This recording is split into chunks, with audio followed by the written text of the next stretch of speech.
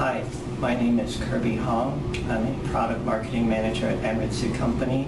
Today I'm here to show you how the Ultraportable MS2760A Spectrum Analyzer can make measurements on a mmWave FMCW automotive radar. In this setup here, I have the MS2760A directly connected to a horn antenna that is looking into a radar evaluation module from TI. The module is configured by software running on this tablet here. It is configured to send out a 1 gigahertz chirp from 76 gigahertz to 77 gigahertz. The chirps are organized into frames, each frame having 16 chirps. The frames repeat at a 20 frame per second rate. The first measurement that I want to show you are time domain measurements in zero span mode. Since the frame rate was 20 frames per second, we expect to see the frames repeat at a 50 millisecond period. So here in zero span, we have a 100 millisecond sweep time, so we expect to see 2 frames. These 2 frames are separated by 50 milliseconds in time. And to see that more clearly, I can turn on some markers. So I set the first marker at the beginning of the first frame.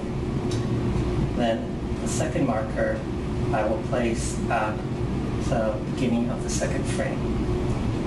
Then I'll turn on delta marker on the second marker, and then turn on the marker table. And here we can see that the time delta is indeed 50 milliseconds. One thing to note about zero span measurements is the triggering.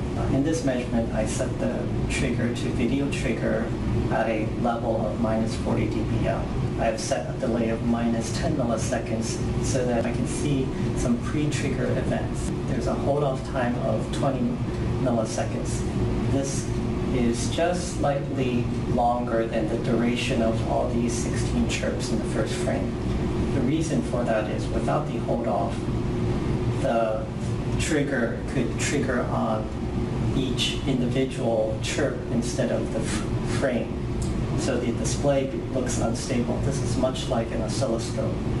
So if I turn on the hold-off, it's a lot more stable. On the next measurement I want to show you will be frequency domain. In the frequency domain, I've set the span to 1.2 gigahertz, which is just slightly greater than the 1 gigahertz chirp bandwidth. Right now we see nothing on the screen. The reason is because the chirps are occurring at a rate much faster than our sweep rate. In order to see the envelope, we have to set a minimum capture time for the sweep.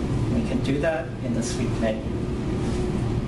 So I go into the sweep menu, and in minimum capture time, I set that equal to 100 milliseconds.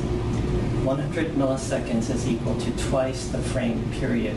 This will ensure that we will capture the envelope of the chirp. As you can see, the envelope is starting to form up very nicely.